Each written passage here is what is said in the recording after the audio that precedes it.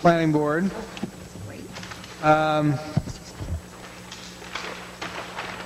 Let me just run through the agenda for this evening. We have two items on the consent agenda: Accent Dry Cleaners site plan change of use and the Hamlin Street Resource Protection Permit. Under old business, the Goldcrest Trails Resource Protection Permit, which is a request by the town of Cape Elizabeth for a permit to construct trails, and the McFarland, Peter and Jennifer McFarland, request for a private access waiver. Under other business,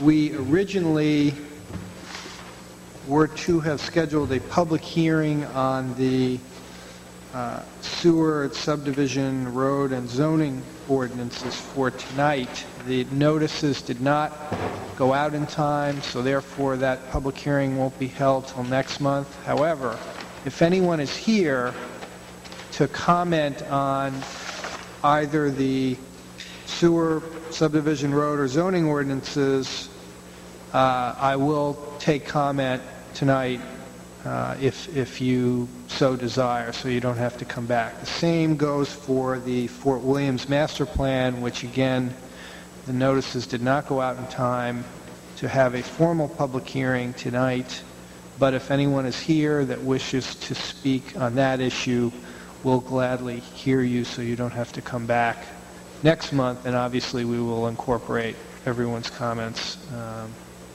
after the public hearing. So let's begin with the minutes of the previous meeting. Everyone's had a chance to look at that. We have a motion. Yes? Move we accept the minutes of June the 17th. Seconded. That's been moved and seconded. All in favor?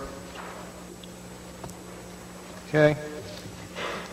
There is no correspondence to identify, therefore we can move on to the consent agenda. First item is the Accent Dry Cleaners site plan change of use, request by Ingrid and Niels Noren to amend the previously approved site plan for 303 Ocean House Road to change the use from Category 2 business office to Category 3 personal services in the town center district. Let me just remind the board that as a consent agenda item, if anyone on the board wishes to have a substantive discussion of this issue and hear from the applicant and answer questions, etc., a motion must be made. So is there anyone that wants to take this off the consent agenda? Okay. Do I have a motion then? Yes. I have a motion for the board to consider findings of fact. Ingrid and Niels Noren are requesting an amendment to the previously approved site plan for 303 Ocean House Road, U21-9, to change the use from Category 2 business office to Category 3 personal services, to open a pickup and drop-off center for Accent Dry Cleaners, which requires review under Section 19-9 site plan regulations. No exterior changes to the building are proposed. The application substantially complies with Section 19-9 site plan regulations. Therefore, be it ordered that based on the plans and the materials submitted and the facts presented, the application of Ingrid and Niels Noren for an amendment to the previously approved site plan for 303 Ocean House Road, U21-9, to change the use from Category 2 business office to Category 3 personal services, to open a pickup and drop-off center at Accent Cleaners be approved. Motion's been made. Is there a second? Mr. Chairman, I second the motion. Okay, the motion's been moved and seconded. Any further discussion? Okay, all in favor of the motion? None opposed? And that carries.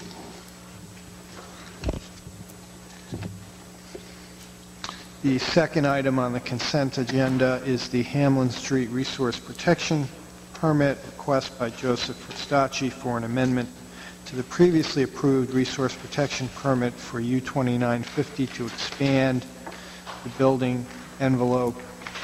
Again, this is on the consent agenda. If there's anyone that wishes to put this on the regular agenda and have substantive discussion, I would need a motion.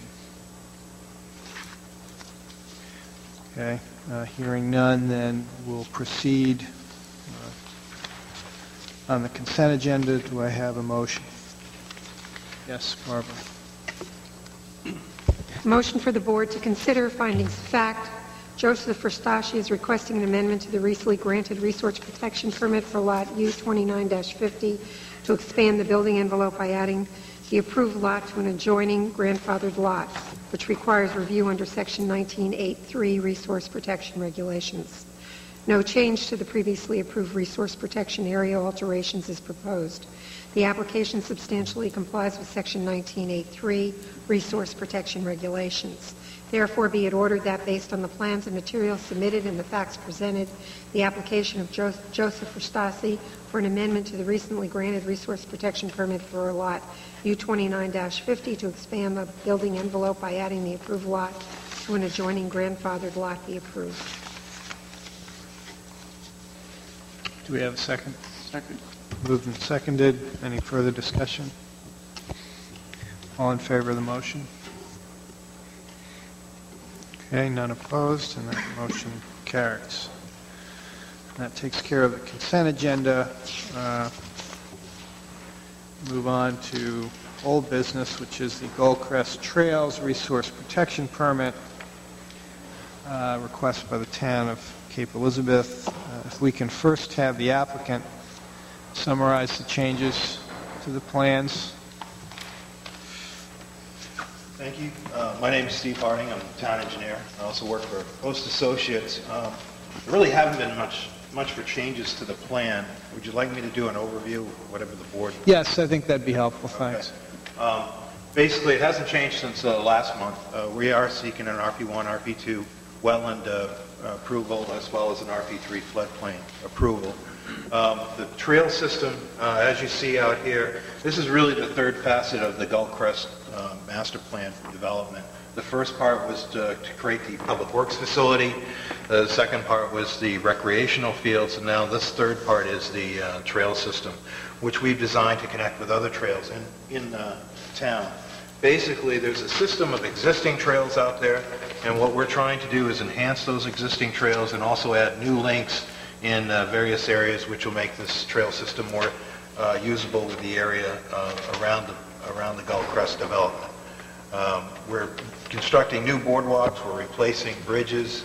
We're also asking the board's permission to potentially widen trails in the future for cross-country and Nordic skiing in areas that the trails pass through wetlands. In total, we're requesting an impact of 10,850 square feet. The specific trails, there's the Knoll Trail, which is basically a cross-cut trail that we'll be using. It's a boardwalk with a 4-foot boardwalk section with 2 areas of 2-foot wide boardwalk sections. The Outer Loop Trail, which is basically a trail that goes around the whole perimeter of the parcel. Basically, we're looking to improve an area here that's very wet by creating a boardwalk area and 3 short bridge replacements. The total span of the bridges is about 58 feet. We're also creating a Fowler Road connection. This is a connection that's been made available to the town through the purchase of a private easement. We've got a section here of 4-foot wide boardwalk that will be implemented. This allows people to connect to trails around the Great Pond and over in this area of town. We're also proposing to do the Spurwink River Crossing Trail. This is a trail that will cut from the areas, the trails right on site, to an existing town center trail, which is centered on the existing sewer. This is an existing trail that we'll tie into. Basically, what we propose to do is have a 6-foot boardwalk going across the marsh, and then to an 8-foot wide bridge, and then onto a section of boardwalk. And this section will be on the land trust parcel, which we've received permission to do. and then that will lead to allow pedestrians to connect to the town center and the schools that are in the town center. We are asking for waivers of some requirements. The site plan scale, from the scale of 1 inch equals 100, 1 inch equals 200. We did that so that you could better see the trails in relation to the surrounding areas. We're asking for a waiver of the topographic mapping. We're not doing any regrading. We're simply working with the existing terrain that's there today. We're also asking for waivers of high-intensity soils mapping and wetlands mapping by hydrology. The high-intensity soils mapping, it really isn't relevant in this area. What we're doing is proposing improvements to existing areas that are have poor soils conditions by nature. This wetlands mapping, we have done wetlands mapping in through the Gullcrest parcel, very detailed, and then less detailed through this area, but there are areas in that mapping that anywhere where the trails go, we've defined those areas for you. And then the final waiver we're asking for is formal stormwater runoff calculations. All the boardwalks are going to be elevated, the bridges will be elevated. We don't feel that we're altering the stormwater conditions enough that would warrant that analysis be done. With that, I'd be welcome to answer any questions that you or the public may have. Thank you, Mr. Harding.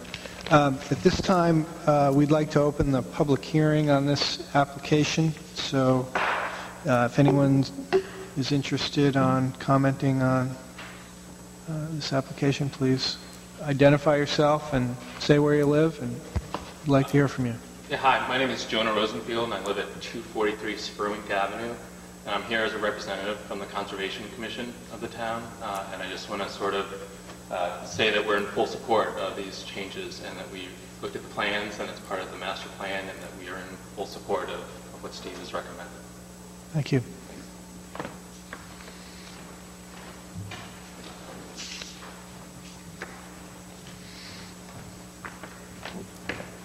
Hi, I'm Muzzy Barton. I live on Gordon's Lane. I've been involved with the Cape Nordic cross-country ski program for the last 6 years and been a volunteer middle school coach. I'd also like to voice support for the Gullcrest trail system. The only addition might plea for is that we, with the Nordic ski community, really would like to see some of those trails, if not all those trails, but some of those trails be wider than I think the initial proposal, which was maybe for, I don't know, Steve, 6 or 8 feet. With cross-country skiing, there really is the need for a little bit wider trail, and we hope to utilize those trails for our middle school and high school programs for training. But perhaps more importantly, we really envision these trails down in the future to be utilized by the whole community. I don't know how many of you are familiar with the Twin Brook facility up in Cumberland, but that's a recreational facility that was developed by the town of Cumberland that has trails that are for Nordic skiing as well as regular community use. Their trails are about 10 or 12 feet wide. They do use those trails for their cross-country ski training, for competitions, but also for their whole community, and it's been a terrific success. You can go out any time during the winter and see many people out there in Cumberland, and in fact some Cape Elizabeth residents utilizing the trails. And we would really hope that those trails might be made wide enough to be utilized more suitably for cross-country skiing. You certainly can cross-country ski on a more narrow trail, but for training purposes and for grooming purposes, and the Cape Nordic ski team and Booster Club has looked into the purchase of grooming equipment. In fact, Rob Yokabaskis is here, and he may speak to that in a minute. But we are looking very diligently into the possibility of developing the ability to groom some of those trails, and we were hoping that they would be made wide enough that we could do some of that grooming. It's a terrific program and plan that we have, and I hope that we might make it suitable for both regular trail use as well as cross-country skiing. Thank you. Thank you.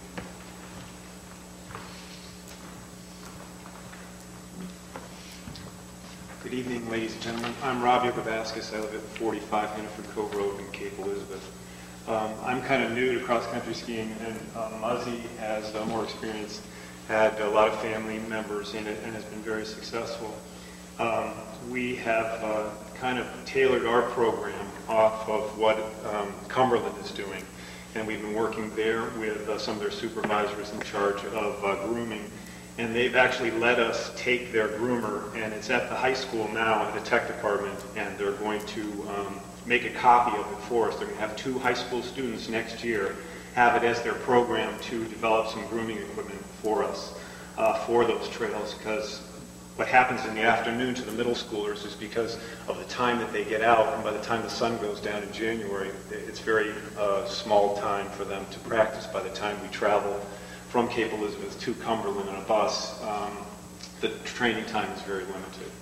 So we would like to be able to enhance that by using our own trails. Now, we're probably going to shoot ourselves in the foot by saying, you know, this past winter, if we had every winter like this, we'd have great conditions, and here we are making a groomer and a commitment to this. But hopefully, if we continue to have winters like we had this past winter, we could have an outstanding program. And this year we had a record number of kids, I think Muzzy would agree, on the team.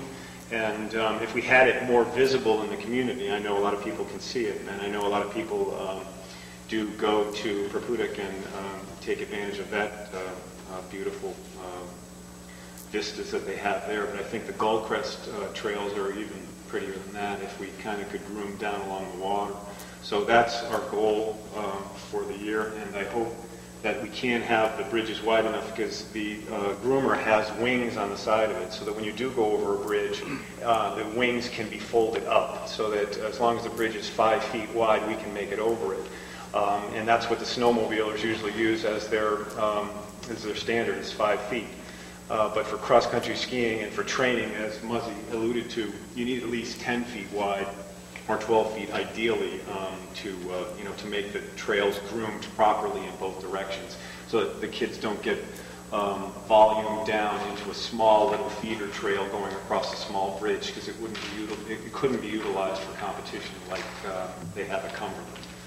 So I'd like to, roundly support it, and also some of the Bill Coke skiers that ski on Sundays could also make use of those trails if that would also be a deciding factor for it. Okay, thank you very much for listening. Thank you.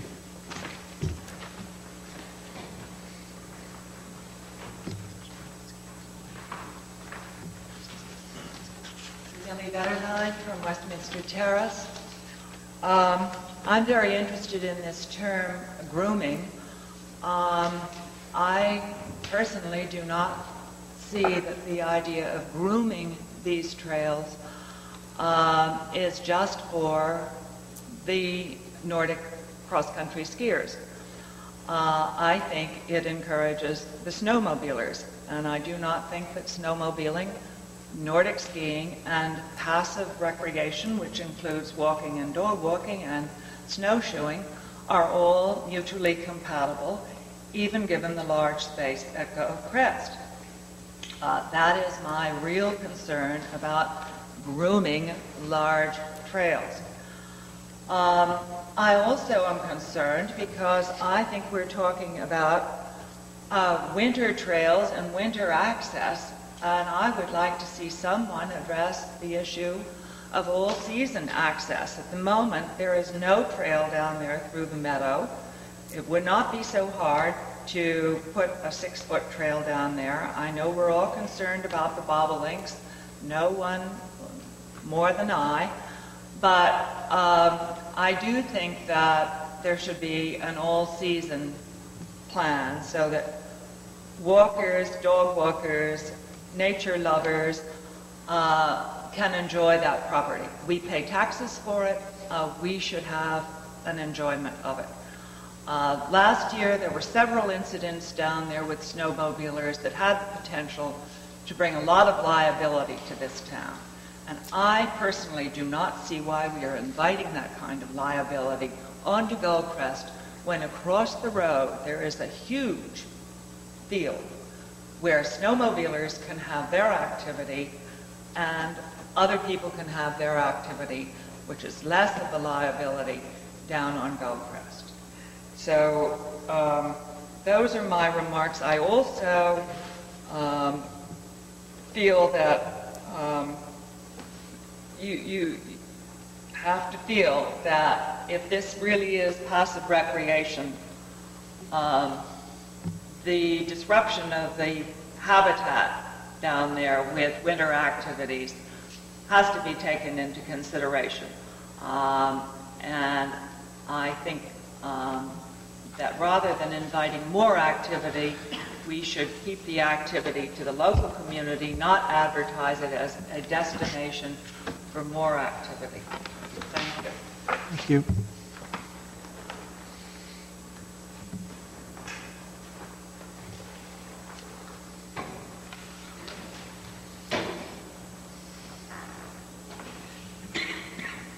My name is Marilyn Sherry. I live on Starboard Drive, which I guess makes me basically an abutting property owner. I understood that this meeting was to comment on the application to construct 7,100 square feet of new bridge and boardwalk improvements, in quotes, at Gullcrest. The property was purchased for passive recreation. Widening trails is not necessarily improving them. It's doubling the amount taken away from the natural setting. The gentlemen have just said that, in fact, they truly do not need a swath of 12 feet for cross-country skiing, walking, hiking. The town is, in fact, not bereft of cross-country skiing area. The Poor Farm is just across the street from Gullcrest. Other areas in town allow cross-country skiing. There are 335 acres of Crescent Beach State Park, more than a quarter of which are usable at no fee for cross-country skiing. There are 29 other state parks which allow cross-country skiing, all-terrain vehicles, snowmobiles, you name it. 3 of them are within 1 hour of this town. Not everything has to be right within our little sandwich. Steve Harding has said that we're not going to widen the trails to 12 feet, but we'd like the ability to do so. If we weren't planning to widen the trails, none of us would be here. You don't need permission to do nothing. Even though you're not going to widen the trails, that potential 25% reduction of vegetation that's discussed is not replaceable. You can't make wildlife habitat. You can only destroy it. When you take away 25% of the habitat, you take away more than 25% of the wildlife. One of our passive recreations for many of us is observing it. The flowers, the small animals, the shorebirds that used to come. When we take away their habitat, they aren't here anymore. The wetland impact of this project is 10,820 square feet, correct? This spot on the marsh has been dwindling in the wet area over the years. Some buildings been allowed. Neighbors and landscapers use it for dumping yard waste. The rushes and the loose stripe show that the change in wetlands to drier lands is occurring. We can't afford to deliberately take away any wetland. And finally, I'd like to speak about the effect on my quality of life, mine, my neighbors, my husband's. This year we had no glossy ibis at all. The cranes and the egrets are fewer. What we have in their place is snowmobiles at 10 o'clock and 11 o'clock at night and later. They're noisy and intrusive. We have youngsters who can't see above their steering wheels but are unsupervised on their four-wheeled vehicles on summer mornings. Between 6:45 and 7:30 on a weekday morning, we have the sound of the diesel engines and the beeping of backup when the town garage and school buses get started. During an hour, Sunday morning, I watched a woman on a bicycle accompanied by an unleashed dog, 3 dog walkers who were not from our neighborhood, one of whom came with an unleashed dog, and later there was soil on my front lawn. So we wonder if you would intrude on others. This is a small part of town. The request is out of proportion to the need, and we need to concentrate on preserving that little piece rather than taking it away. Thank you.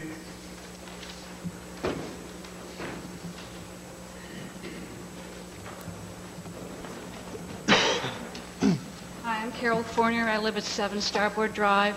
I have the same concerns that Millie and Marion have, but my biggest concern are the snowmobilers that I've been increasingly using that town center trail, and I want the bridge. I use the trails almost every day to walk my dog, and the bridge would be a nice addition to it because I can't get to the trails in the summer because there's no plowed, there's no mowed trail. However, the snowmobile, I'm just afraid the bridge will invite more snowmobilers, and if it is going to go through, I hope you will include some restrictions on the use of snow by snowmobilers. And I also have a question, if the trails are going to be built, are they going to be exclusively for the Nordic skiers? It seems like they're going to have exclusive use of these trails, and I just hope the public continues to have free use of the trails year-round. Well, that's all I have. Thank you.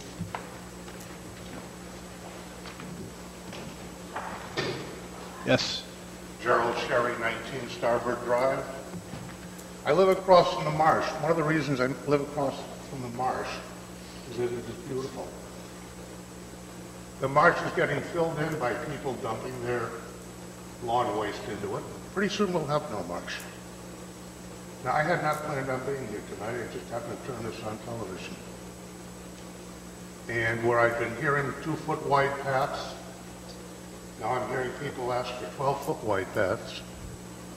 Well, that's an extra 10 feet of natural lane being taken away. I have no objection to people going cross-country skiing. I don't feel that they have to have competition paths 12 feet wide to do recreational skiing. I understand that I believe it's Cumberland freely allows our people to take and use their 12 or 14 or 20 foot wide paths, whatever they may be. Wonderful, I appreciate it.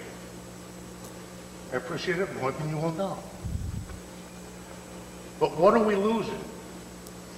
We're losing natural surroundings. We have no birds except for the goldfinches that we feed in our backyard. I don't see any small animals. When I moved in about 4 or 5 years ago, I saw numerous deer. It is now an occasion if we see a deer. I don't know what other wildlife we have lost as we are slowly encroaching on that marsh area. I don't want it encroached on anymore. I'm selfish. I'm selfish for my wife. I'm selfish for the other residents of the lower part of Starboard Drive. I'm selfish for the residents of this town who are losing something that you cannot get back. You cannot build marsh. You can fill marsh in eventually and put in piles and put buildings up. If that's where we're heading, say it. We're going to fill the marsh in, we're going to put in concrete piles, and we're going to put housing or commercial business or whatever on top. But don't nickel and dime it away. That's what you're doing. You want some walking trails? Wonderful. I'm known as a great athlete. I have athlete's foot. That's where it ends. I don't walk. But I would not say that other people should not be entitled to.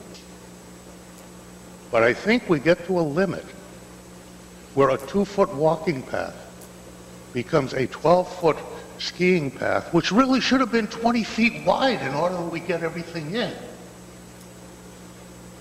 And it's wonderful to those of you that have not had the opportunity to be awakened at 4:30, at 5:30, or 6:30 in the morning to the sound of either the snowmobiles in the winter or these four-wheel, whatever they call them, ATVs during the summer. And as my wife said, driven by kids that can't see over the steering wheel. Now, this is our town. It's not your town. It's not my town. It's our town. It's our marsh. It's our parkland. Do you want 12-foot wide trails that we won't be able to use because here comes the ski team? Quick, get off the way, get out of the way. Step in the marsh so they can go by. If this is where we're heading, tell us. Thank you. Thank you.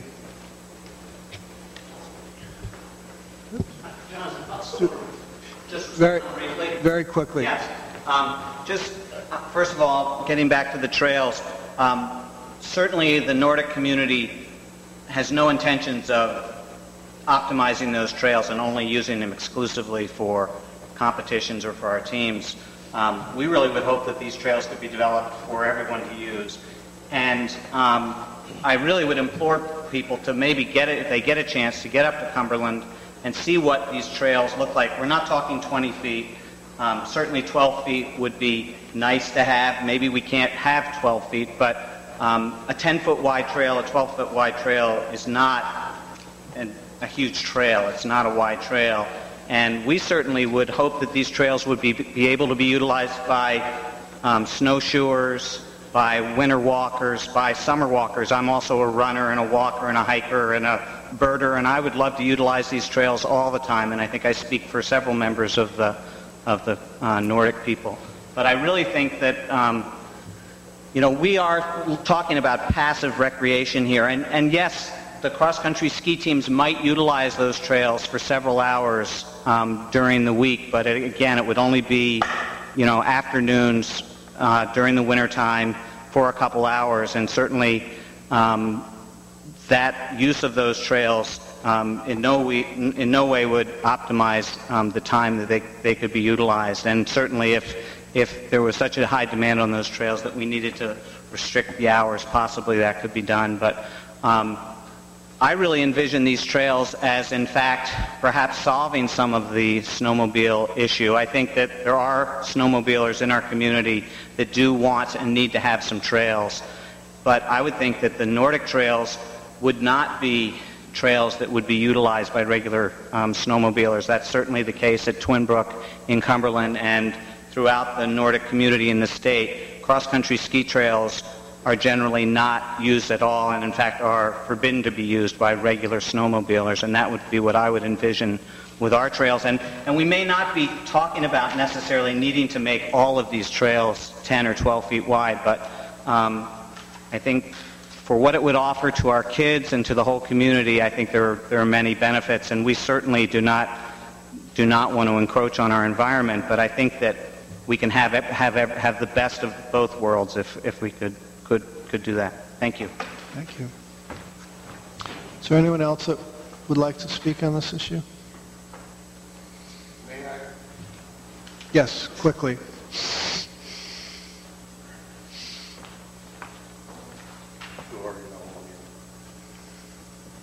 I've listened to this gentleman come down 20 feet to 12 feet to 10 feet,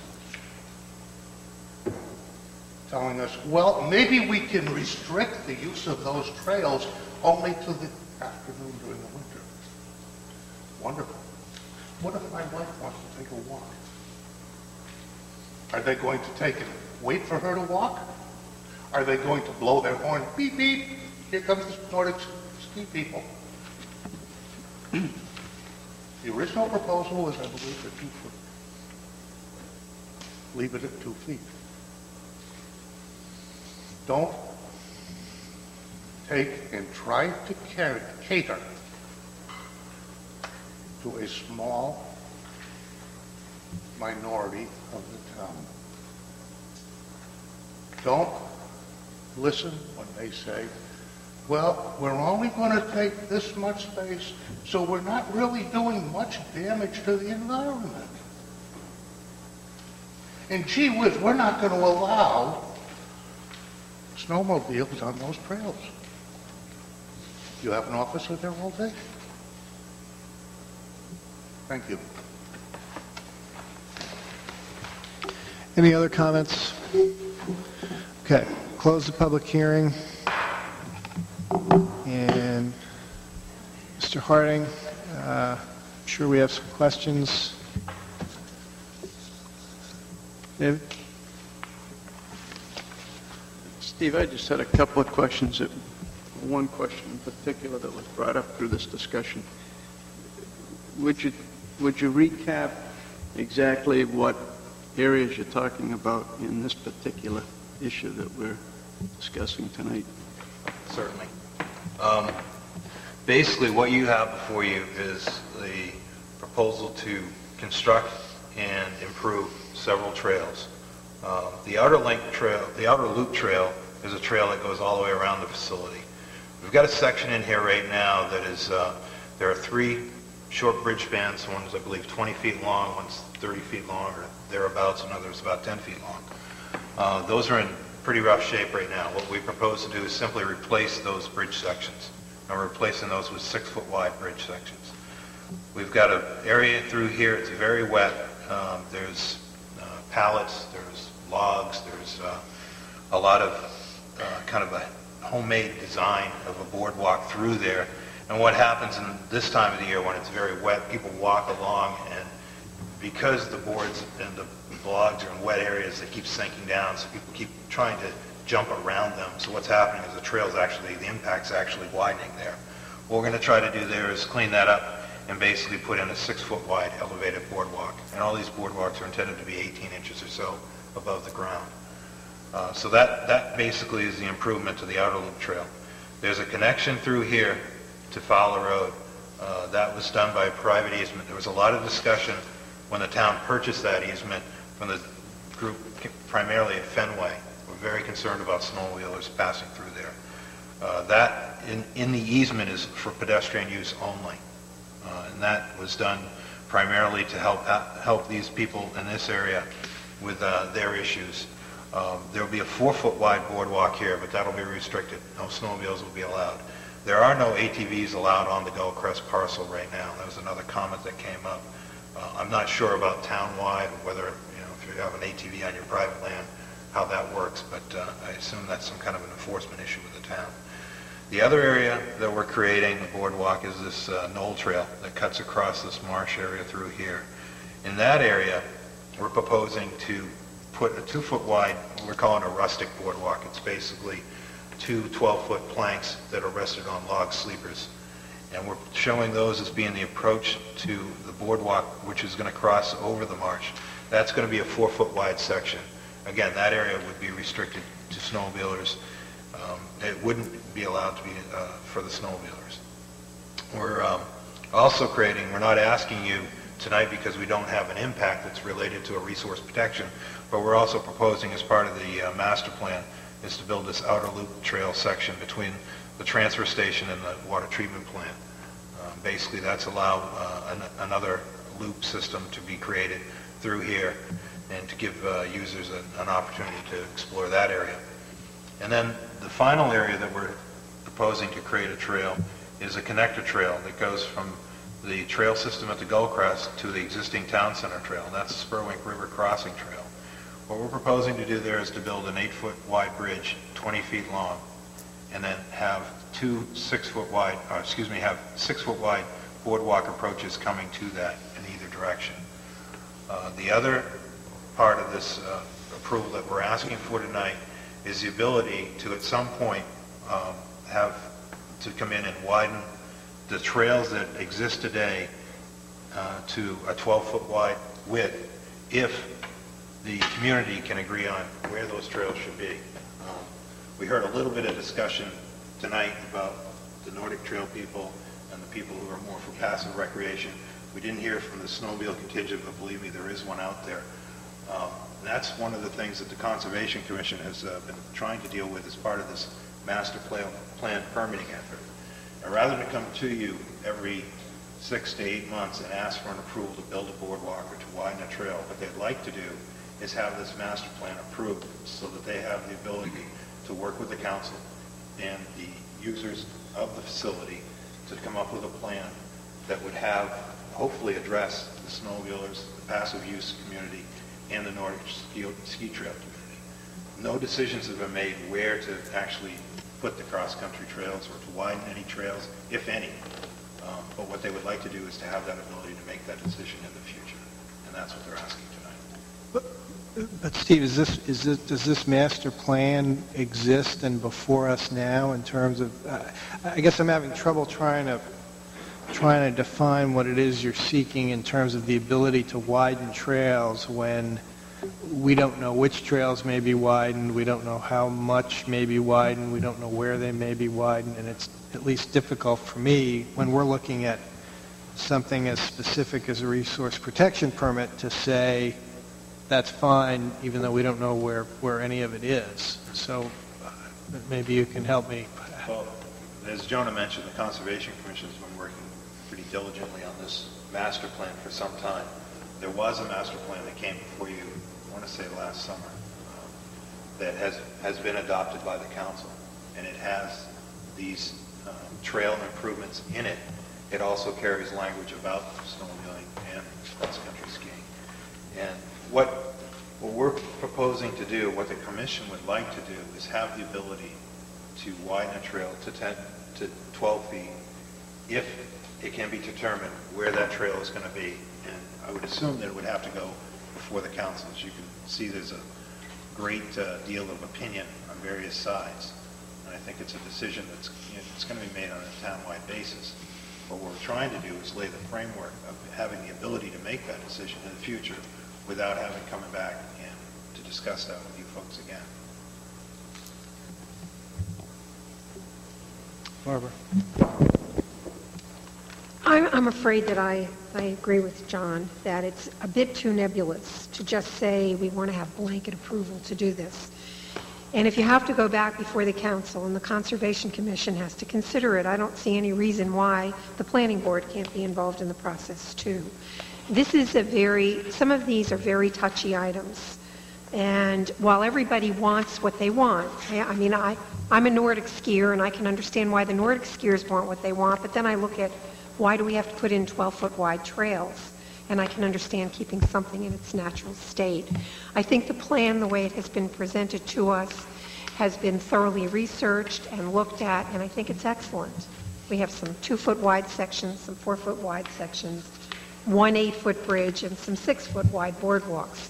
And I think that will meet many people's needs. And we can look at how does this work after a couple of years, and then perhaps reconsider as a town what we want to do next. I don't think we have enough information to make any decision more than we're making right now. Other questions? Andy. Start from there and work our way down. Thank you. I guess I share some of the same concerns that Barbara just voiced, but I think I look at it differently. We're not being asked to set policy. That's what the council and the community will do. I think we're being asked to set the parameters under which that policy can be set. And if you look at the application before us, which is just for resource protection permits, I think it's a fine application and one that we should approve. Having said that, I'm just as uncomfortable as you are and probably some of the people in the audience about 12-foot wide trails or loss of habitat or exclusive use by one group in the community to the exclusion of others. But I don't know that we have to make those decisions here. I think that's a council and community decision. So I think we ought to move forward with the permit application as proposed, knowing full well that no trail will be widened, nor any one group given exclusive use of these trail systems without the full vetting at the council level. What he said, I agree completely. What we've experienced over the past few years is every time one boardwalk is going to be constructed, we have an application, we go through this procedure, and it seems a little silly. And I think at one point in a workshop we had asked whether gee, are we going to get a master plan so we don't have to keep reviewing these applications one at a time, inch by inch, foot by foot? I think the plan is excellent. I share the concerns of a lot of the people that have spoken tonight. I don't think there's any intent, though, that the cross-country ski community wants exclusive use, nor does the snowmobile community or the nature lovers. I think that's an issue. Balancing the needs of those particular constituencies will be an issue for the Town Council and the Conservation Commission.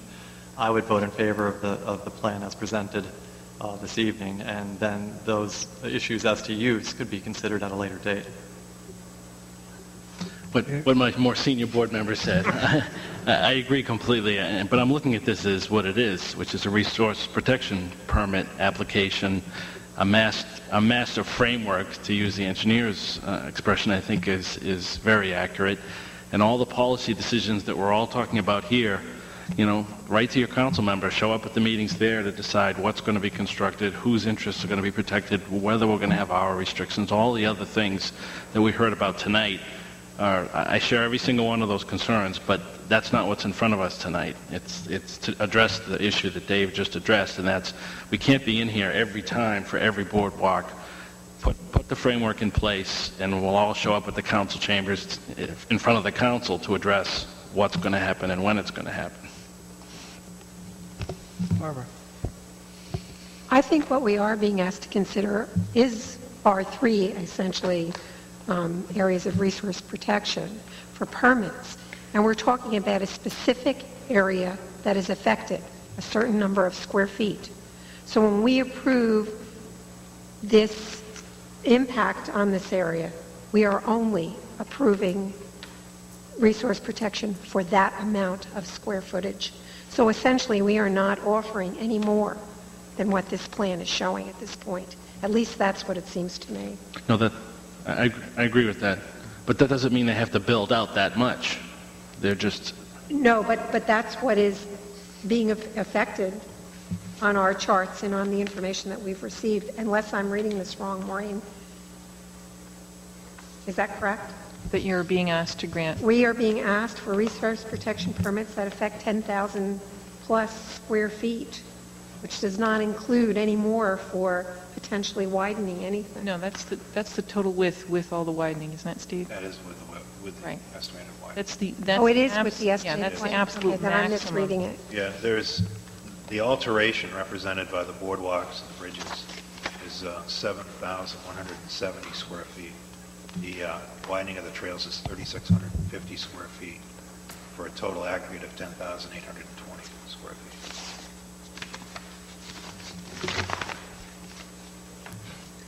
I'm sorry, but I don't think I'm reading it that way. If you look at the chart on the first page, it says the total impact is 7,170 square feet, and that includes the square footage and the lengths and the widths that are given. I'm looking. Right here? I've got a... Well, it isn't 10,000.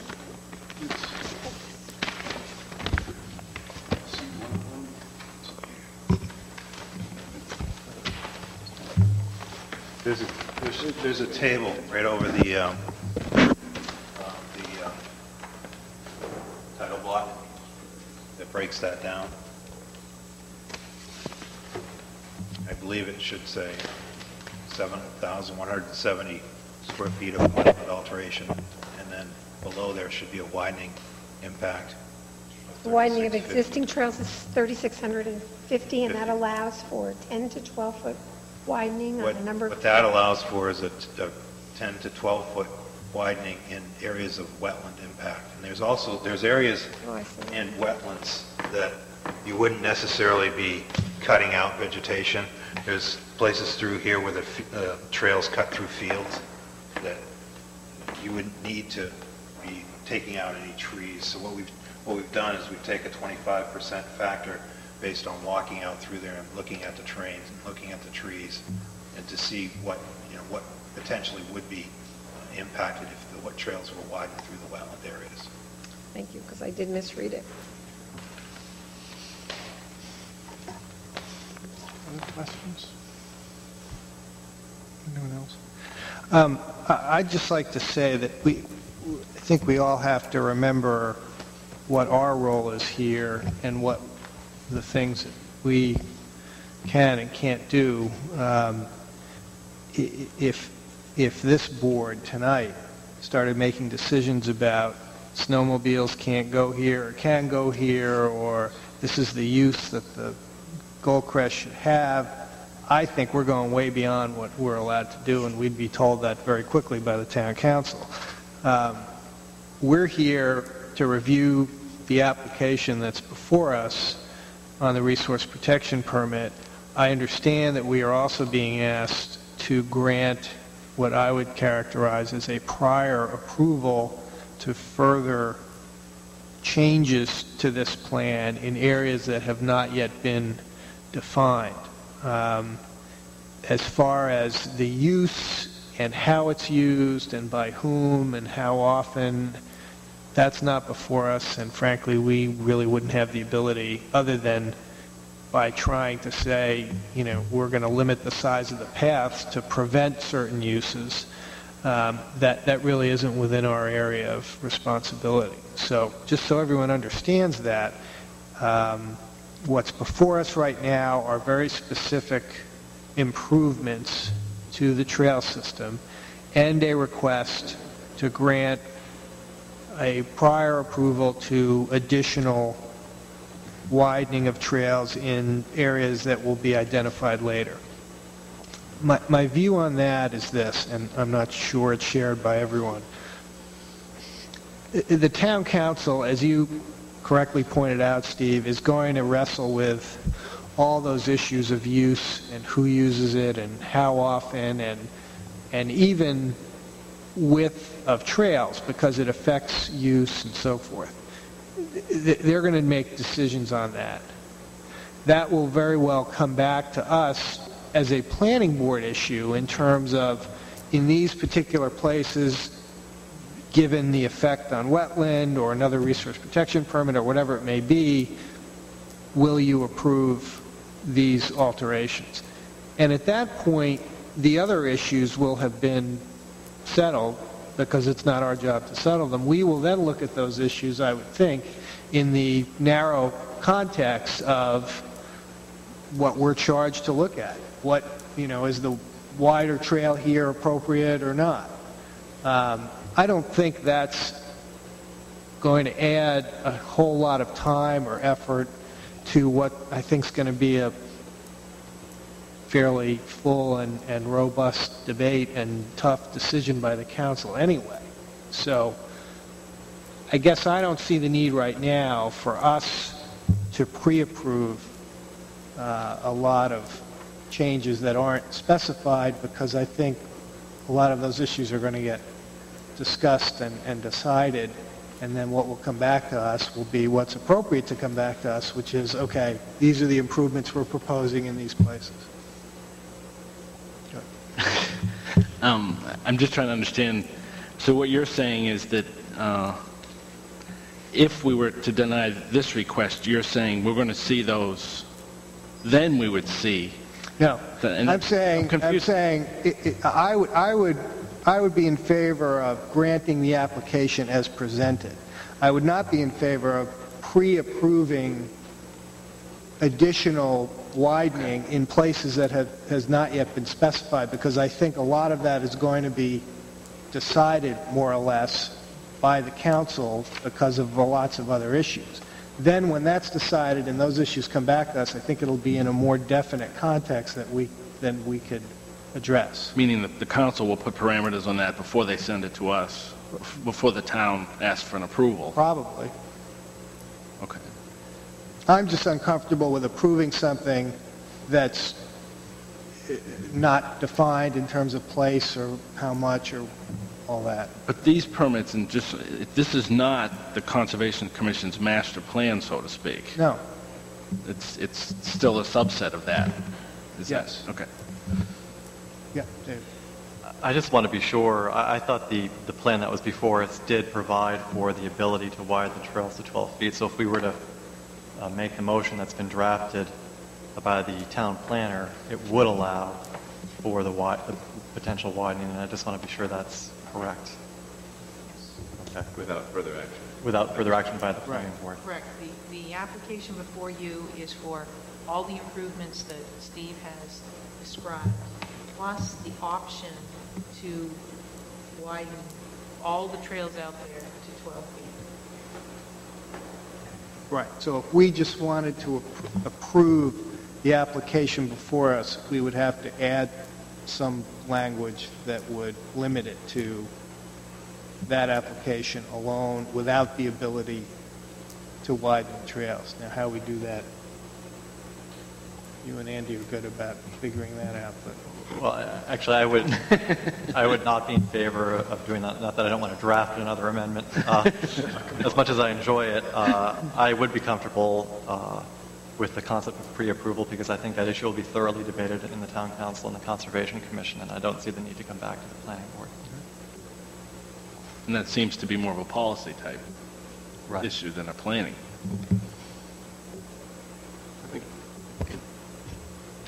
I'm trying to grapple with the same things you are.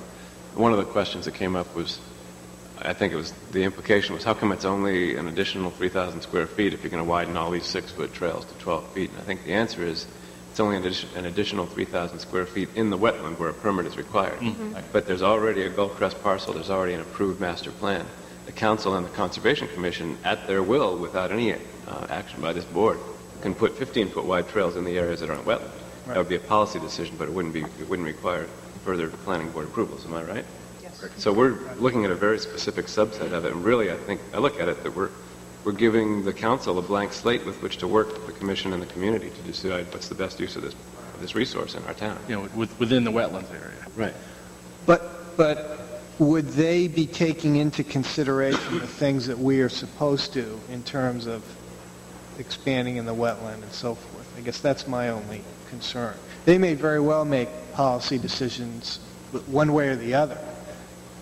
But if it then comes back to us, again, within the narrow purview of what we're looking at, which is it appropriate in this wetland at this particular place to widen, we would look at the same issues we're looking at now as to whether that's appropriate. If we say that's fine wherever it may be, are those bodies going to also look at the things that we normally look at? And I'm not saying it's going to be different, and I'm not saying we're going to change the decision, but are they going to take those things into consideration? I don't know. I think if we approved this application as submitted, we would be giving the town, certainly working through the town engineer, the approval to construct these boardwalks and bridges at the best location of their discretion at the time. Because it's sort of a field locate kind of thing. We haven't got the specific mapping of exactly where something's going to be, but we know we want to put the kind of structures in that minimize impact. Put it in the best place. That's the difficult thing right now, not knowing where the trails would be widened, if they were going to be widened at all. And then basically what the Conservation Commission has done is take a very hands-on approach to any trail widening or any vegetation removal. So they would go out and walk the trails and work with the communities that wanted it widened to take out just the limited amount of vegetation that they can. It's always been their policy. So that's one of the reasons we can't give you a hard set plan right now. And like you said, it's almost a field decision. So this would not necessarily come back to us again, even if some years down the road a decision was made to pursue widening a particular trail, as long as it was within the constraints of this project. Unless we exceeded that 3,600 square foot, 3,650 square foot figure. To understand something a little bit better, Steve, on your 7,170 square feet of improvements, boardwalk and bridge, is that hard and fast? Is that figure firm with what you're planning on doing now? Yeah, basically what we took is all the proposed lengths and widths of boardwalks and the bridges and figured out the square footage based on that. So the questionable part of it then is widening existing trails that are within the wetland area, exclusive of putting any more boardwalks or anything like that in. Yes. So in terms of widening these trails, if they were ever widened to 10 or 12 feet, then there would be areas that would be only 6 feet wide anyway, or 4 feet wide, or perhaps even only 2 feet wide. Not all the trails will be widened to 12 feet. I don't think that's anybody's intention. I think in some of the trails, there are openings where they do open up. In some of the areas, you might have to take down 1 or 2 trees and you get that area. Other areas, But in some areas, you have already proposed boardwalks and in one case a bridge, and they're sort of fixed in that's terms right, of how that's right. And wide they are, and are also fixed. So that limits to some degree what you can do in those areas according to the plan now. Otherwise, you'd have to come back to the planning board with another correct. And proposal. we're also applying for a DEP permit. One of the things that they make us go through is an avoidance and minimization step, and that's why we've some of the boardwalks you see are 2 feet wide, some are 4 feet wide, some are 6 feet wide, is to go through that process with them. And we've kept the boardwalks that potentially could have snowmobiles on them or could potentially be used for maintenance equipment. We've kept those at 6 feet, but the areas, particularly going across the Knoll Trail and going through the Fowler Road where we know there aren't going to be any mechanical equipment allowed on them, we've narrowed those to 4 feet, and the Knoll Trail portions of that are only 2 feet. And that's what we're trying to do. Thank you. Dave? Yeah, for the Conservation Commission? Yeah, sure, you can. I can't speak on behalf of the Conservation Commission because I'm a new member, and so I wasn't around when they were developing the master plan. So what I'd like to sort of say is something based on my interpretation of what's been going on. I've been on it since January, and that is that the Conservation Commission has no preference for what happens in the future right now in terms of the widening and improvements. But sort of my interpretation of what's been going on is that we've sort of kept this open for the process to happen in the future, and that we're not stating any sort of, or we don't have any sort of agenda or any sort of goals for it right now, but that we just want the process to be able to happen. Some of the things that I've heard, it just has made me feel a little bit like conservation already knows what they're going to do, and there's all these widening plans. And I guess I just want to make it clear that from my own interpretation, I can't speak for the whole council, but that there's no plan, but we just want to have the process available in the future. Thank you. David, did you have a question? Just to put this in a little perspective here, we're talking about 3,600 square feet. If you were to widen 700 linear feet of trail, 5 feet, you'd eat up to 3,600 feet. And we got a lot more than 700 feet of trails out there, so it's a very small part of it that we're talking about, the 3,600, and it's RP2 wetland that we're only concerned in. So I don't think we're giving them carte blanche to open all the trails to 10 or 12 feet at this point. I think we're only giving them the opportunity to adjust the trails in RP2 wetland to at least do some conservation. That's the way I interpret it. I was going to ask Steve that question. The difference between what's proposed and what you're seeking approval for in terms of future changes is about 3,600 feet. Basically what we did, and we get to that 3,600 square foot, as Mr. Griffin said, this area and through here is pretty much boardwalk, so we're not going to be wide. And we're not going to be asking for the board for any more area in through there than we already have. Same holds true with the Knoll Trail. So you're really only talking about this specific area through here, and a good portion of that has boardwalk on it, bridges. And these little segments down through here, some of which go through open grass fields, so there really wouldn't be any vegetation removal required to make the trail wider. So basically what we did, we took those linear footages, took a 25% factor, and we did that, walking out with Maureen. We've also taken a couple of people up from the DEP and talked to them about it, and that seemed to be a conservative number. So that's basically how that 3,650 square foot figure arrived. Okay.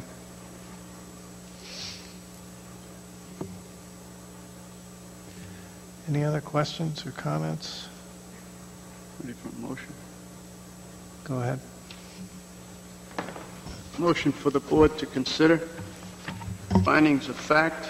Number one, the town of Cape Elizabeth is requesting a resource protection permit on an RP3 permit to construct trails and trail improvements, including bridges and boardwalks on the Gulf Crest facility located off Spurwink Ave, which requires Review under Section 19-8-3 Resource Protection Regulations. Number 2, the application substantially complies with Section 19-8-3 Resource Protection Regulations.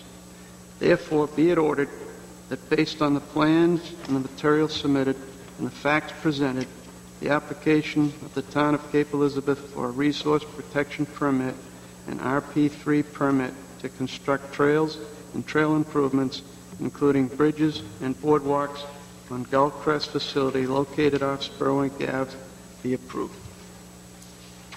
Second.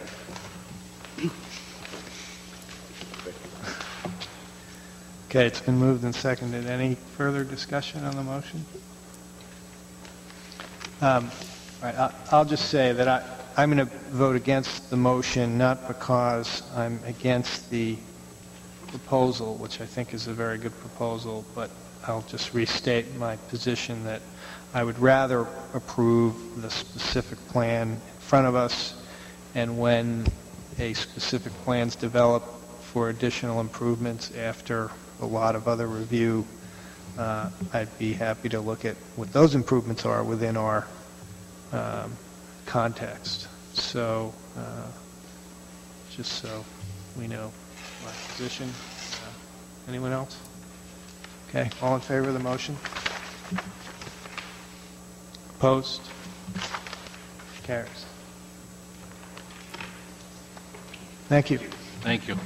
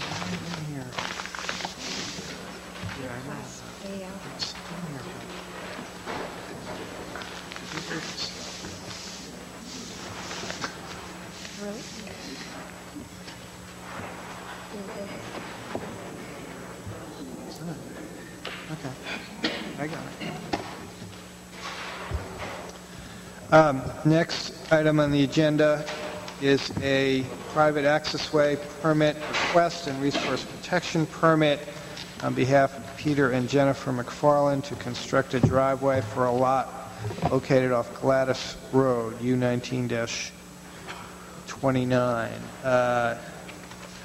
For the applicant. Good evening, Mr. Chairman, board members. My name is Bob Metcalf. I'm with Mitchell & Associates, and we're representing Peter and Jennifer McFarland on this application.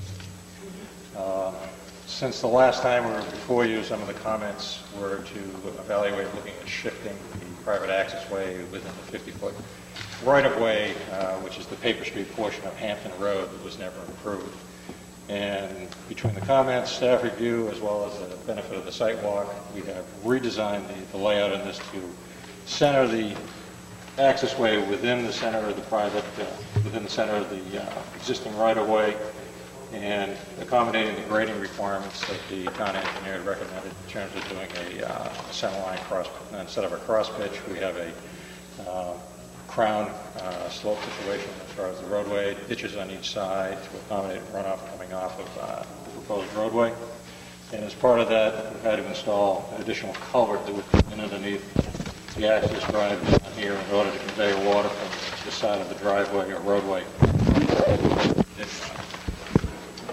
As a result of having to relocate that, it required the impact of some of the RP2 wetlands that are associated with that drainage way that comes from the end of where the storm drain comes in from the structured system out on Gladys and Hampton Road.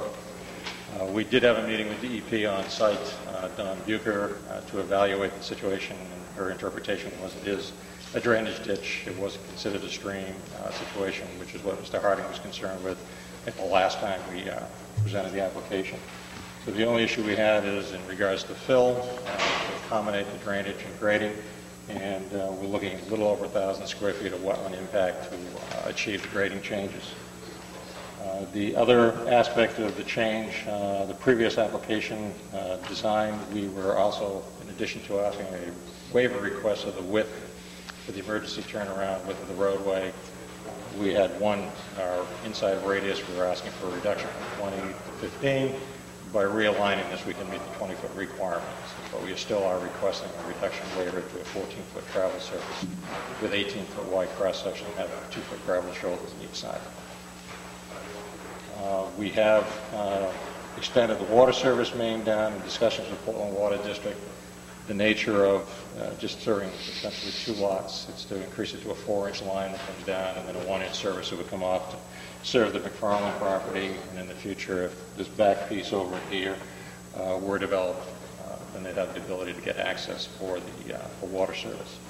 And as far as power service is concerned, as we described before, we'll be coming overhead to a pole here and then underground to serve the McFarland residents. If another development would occur on the other side, to be able to come from that same pole with an underground service as well. Subsequent comments to what we resubmitted. Mr. Harding raised the question about identifying the pipe that's actually being utilized, as well as a clarification on the existing storm drain pipe that's coming in. On the survey plan, it identified it as CMP. It is actually a transite pipe, which is a little softer material they don't use any longer. And what we'll be doing is coupling on a new polyethylene smooth core pipe, which a lot of it is the standard today. It's a lot lighter weight material to use and has the durability. It would be extending the storm drain with that, and the same thing would be using the same pipe for that cross culvert that would come across from one side of the roadway to the other. Maureen had asked the last time around that we define the building envelope, and what we have done is modified that clarification of the graphics to indicate that the building envelope is a combination of the required setbacks and the distance setback from the edge of the wetlands. So it actually defines the limits of where the actual structure can occur. The plan I believe you have in front of you also has the name of the roadway as Merrill Road or Merrill Lane. I can't remember. Subsequent to that, we were requested to go back and speak with the chief to see whether Penny Lane was acceptable, and Chief Williams notified me about 20 minutes after I submitted this to Maureen that Penny Lane was acceptable, so we have revised the present plan. The name of the road would be Penny Lane. I think that's... Did you ask the Beatles if that was okay with them? I believe it's a family. I'm not sure. It's not right. Carson, huh?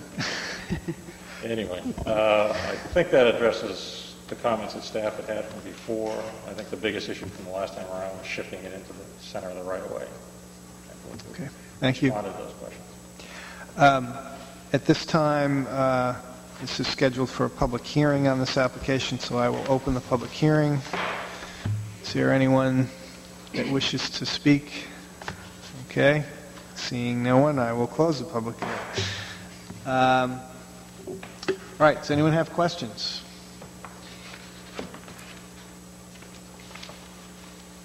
Yes, Mr. Charles. There's a comment about resource protection permit in the town engineer's letter. Am I correct that that's not required? A DEP permit? Town RP permit. But Maureen, go ahead. One of the reasons the applicant had offset driveway was to avoid a drainage ditch. Disturbing that high-value RP That's wetland. right. Now that the applicant has moved the traveled way, at our request, they are disturbing the drainage ditch, and it does trigger the need for a resource protection permit under our regulations. I did not prepare a checklist to deem the application complete for a resource protection permit. However, your memo does include, I believe, an evaluation of the standards of review for the resource protection permit, so that if you were to act on this application tonight, you would be granting both a private access way permit and a resource protection permit for this project. Does that answer your question? It does. Thank you. I would be in support of that, as I would be in support of the requested reduction in road width to 18 feet travelway, or 18 feet total, 14-foot travelway. And I think the applicant has done a lovely job of responding to the concerns expressed at the sidewalk. Thank you. Yes, Barbara. I would just like to say the same thing. I think that you have been speedy and thorough, and it's well done. David? I would also like to say that I had prepared a discussion before this drawing came through of maybe an alternative, but it's a waste of time at this point. But I'd only one other question regarding the turnaround and the approval by the chief. Did he provide you with a letter stating that? No, he did not provide me with a letter. I can respond to that. It has been the practice in the past of applicants to directly address the fire chief. It's now been suggested by other town staff that the fire chief withhold his approval until the formal application comes in and he reviews the plans at the same time as the police chief and the public works director and the code enforcement officer. So my guess is we will not be seeing those individual letters in the future, and he will be doing the review the same as those other department heads do the review, which is silence is affirmative. So if we're approving a plan that doesn't comply with the dimensions that typically... Yes. Does that put us out on a limb, or do we make any comments in regard to the fact that... But he's in the circulation now. He's in the loop. He was before. Oh. He's now part of the team. If you're comfortable, I'm comfortable. I was in the room when both the town engineer and the fire chief looked at that and agreed that that turnaround, this one particular place, should be okay. Okay. Actually, in Mr. Harding's review, he makes reference. Yeah, I know he did. It's in here. I saw it twice. I was just curious as to... Something the town planner has reminded me of in the past, nothing is final until we sign the final plot plan. And we won't sign it without the fire chief's approval. Good point. We'll wait to hear his silence.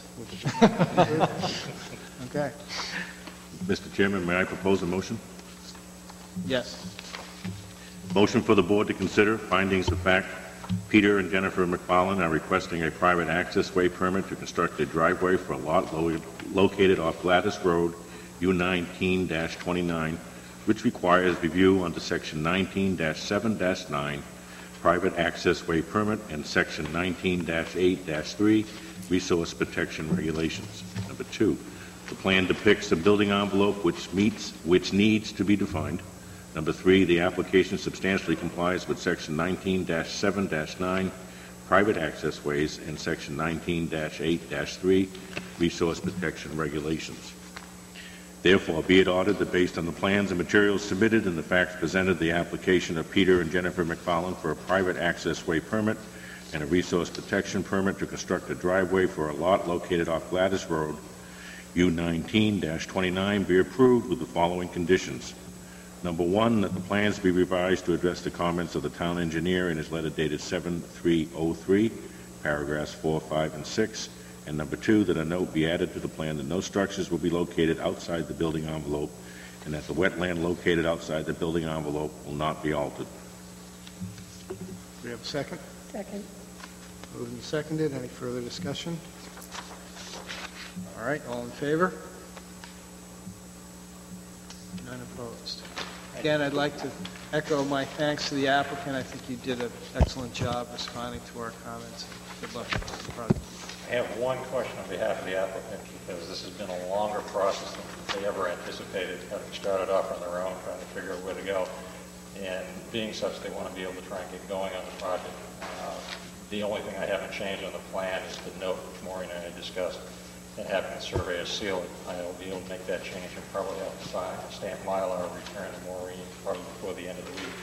The question would be when to get that to the board for signing so that they can proceed with the necessary permits. In the past, if an applicant was in a burning need to have a plan signed before the next meeting of the board, which would be the first Tuesday in August, I have asked if board members would be willing to stop by the office, or I could come and meet you to collect a signature, so we could do that. We could do that. Yeah. Appreciate it. Thank you. I have to pay my 2 months already, unfortunately. What? Oh, that's right. I'll come by.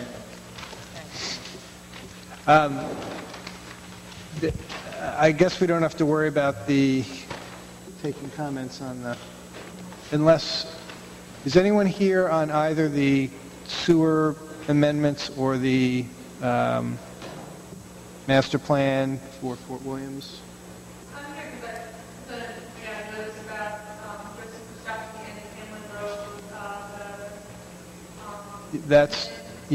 Road. We've already done that. Yes. Okay, so no comments on that, so we don't have to worry about that. That's on for public hearing. Do we have? Yeah. Okay. We need a motion to put these on for public hearing for August 19th. Second. Both the miscellaneous amendments and the Fort Williams master plan, right? I'll tell you what, I'll make a motion. Be it ordered that based on the materials and facts presented, the draft miscellaneous amendments to the sewer subdivision road and zoning ordinances be tabled to the regular August 19th, 2003 meeting of the Planning Board, at which time a public hearing shall be held. Second. I like the way Barbara said it, but I'll second it. All in favor? Okay. We have to do the same thing. I'm going to vote against this motion. I'll make another motion just because David said that. Be it ordered that based on the materials and the facts presented, the draft Fort Williams master plan is tabled to the regular August 19th, 2003 meeting of the Planning Board, at which time a public hearing will be held. Moved and second. All in favor? Okay, that passes. One more little thing. On the sewer amendments, everyone's gotten them. If everyone is okay with the way they are, we can just go right to the hearing unless people want to put it back on our workshop for August. It wasn't just, it was deciding whether we agree that the version of the amendment as written, which includes a neighborhood map and all that, is the version we want to go forward with. Correct. And I would be in support of going forward with that version. I would as well. But since you and I were the only ones that responded to Maureen, that's why I was asking. I did too. Today? Today. Okay, so we won't have a workshop. That's all right with everyone on that issue? Okay. And Motion. I'd just like to state for the record, since I will not be able to be in attendance that night, that barring some additional input from the public or other sources that completely changes the take on these amendments, I think that it's a well thought out, thoroughly researched, and appropriate set of amendments, as is the changes proposed in the master plan. That doesn't carry any weight, but I just wanted to say it. Thank you. Anything else, Barbara? I won't be here either for the hearing, and I would also concur that I think it's well done, and we've listened to the town attorney and to the staff of the town and taken everything into consideration. Okay, very good. Do I have another motion? So moved. Motion to adjourn? Seconded? All in favor? We're adjourned. Thank you. As it needs to be.